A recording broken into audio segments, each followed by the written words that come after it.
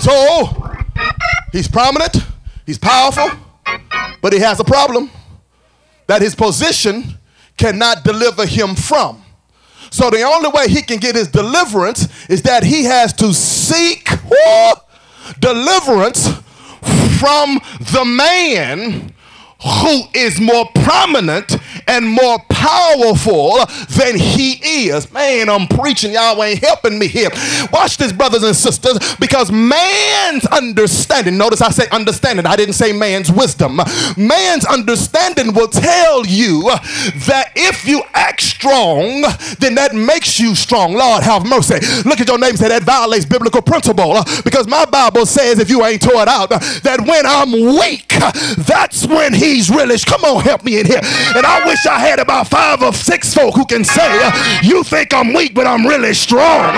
You think I'm crazy, but I'm really strong. You think I'm out of my mind, but I'm really strong. At the end of the day, I don't care what I have not attained down here, I'm still strong. Woo. Watch this, watch this, watch this, watch this, watch this, watch this, watch this. Keep your Bibles open, keep your Bibles open.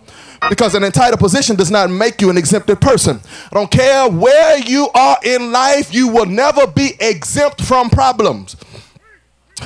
Care how much money you have, your position on your job, you will never be exempted from pain or problems. Ask Herman Cain. Okay. Godfather's Pizza. Rich, more money than he can wave a stick at, but he contracted the coronavirus.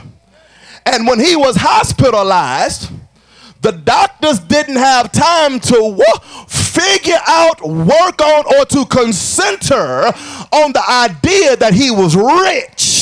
They were simply trying to save his life.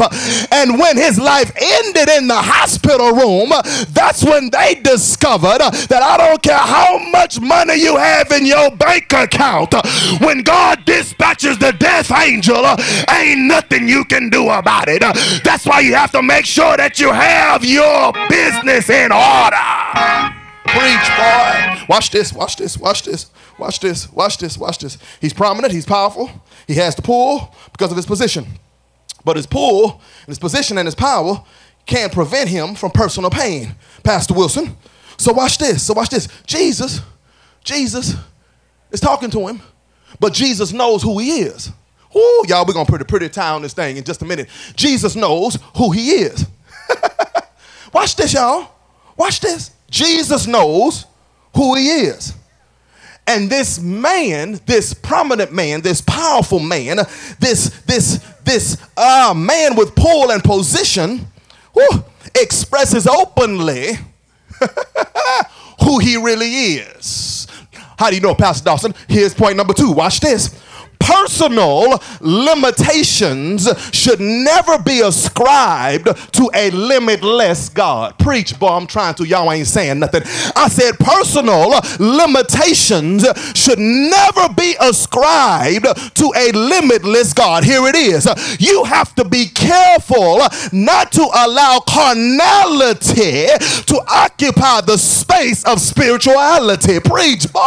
I said you have to be careful, Reverend Edward Carroll, not to allow carnality to occupy the space of spirituality. Pastor Dawson, where is that in the book? Where is that in the book? I'm glad you asked.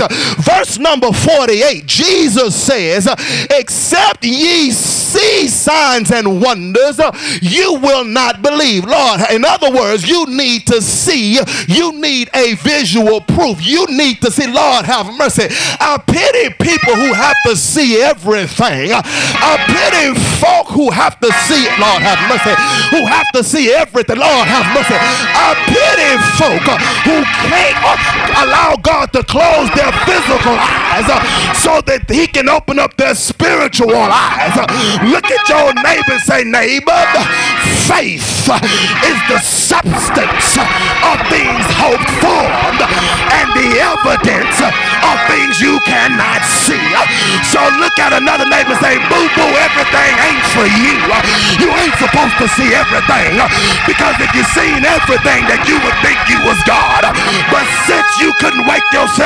this morning, since you couldn't start yourself on your way, you can never be God. That's why Paul in the book of Ephesians describes God as a mystery. He's a mystery. I'm out of here. I'm out of here. I'm out of here. I'm out of here. Y'all working me too hard. Watch this. Watch this. Watch this. Watch this. You need a visual. You need visual proof. You need visual proof. And so watch this here. Watch this. Look at the text. Look at the text. Look at the text. Jesus seems to negate this brother's petition at first speech. He came to him. He was begging. Jesus, listen, I'm in a position. I'm in a situation. I need you to come. I need you to come. I need you to come. Watch this. Watch this. Watch this. Here it is. The man is on the brink of a breakdown, and Jesus is saying that your belief is tied to your breakthrough. Preach, boy. I said the man is on the brink of a breakdown. Anybody ever been on the brink of a breakdown? And Jesus is saying that your belief is tied to your breakthrough. Jesus knew this boy had a belief problem. Watch this here, watch this here. And so Jesus uses, as he's talking to the brother, he uses the plural your, which simply means that this brother was in some company. So Jesus seizes the opportunity to not only help him, but to help everybody in his nearby proximity. Lord have mercy. Somebody can testify that when Jesus shows up and he passes out many blessings. And so when God blesses you, he just not blessing you just for you to sit on it, but he's blessing you for you to get up off of it and be a blessing to some. Watch this. I'm trying to, baby. They ain't saying nothing. Watch this, watch this, watch this, watch this, watch this. Your breakthrough is tied to your belief. This brother had a belief problem. Why do you say that, Pastor Dawson? Why do you say that? Why do you say that? Why do you say that? Because almost as if that he relied on his prominence, his prowess, his position to get him over the hump. Jesus cares less about your position in the world. He cares more about your position in him. Why do you say that, Pastor Dawson? Here it is. Because if your position in him is right, then you are in best position in the world to promote him. Lord have mercy.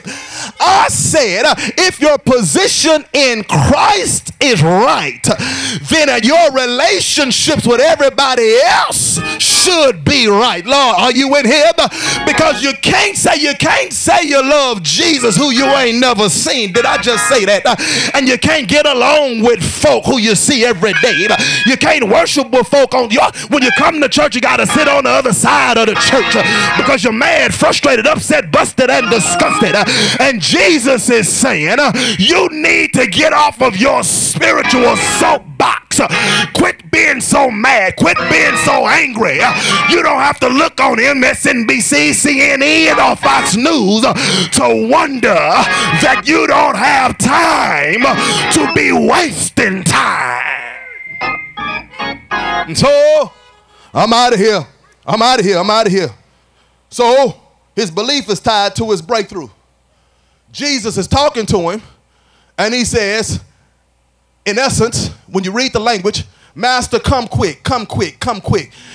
I hear you, but I don't have time to talk to you for an expended amount of time.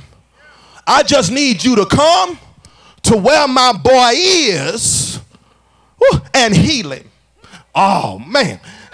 Can y'all sense the attitude, the unmitigated gall for him to be talking to the Savior? I mean, this same Jesus who turned water into wine, this same Jesus who gave deliverance to the woman at the well, this same are you serious that you can talk to the Master, the Creator, in such a fashion that you treat him as he is a second hand man. Lord have mercy. Here it is, brothers and sisters. I don't care what kind of position you hold. I don't care how many people are under your umbrella on your job.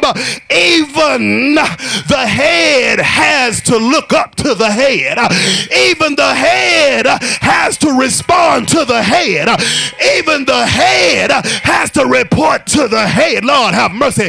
I don't care how much I am the pastor of the New Providence Baptist Church, aka the place of power, I still have a God to serve and a God to glorify.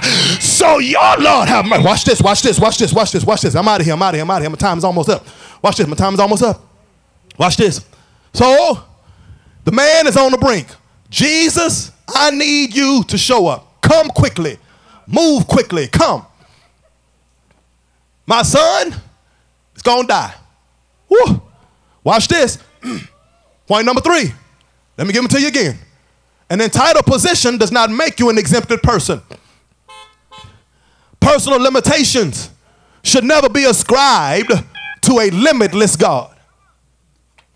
But thirdly, the word is always greater than any worry of this world. I'm trying. I said the word, y'all come with me, is always greater than any worry of this world. Come with me, if you will, to Matthew's Gospel, chapter 8. Another Roman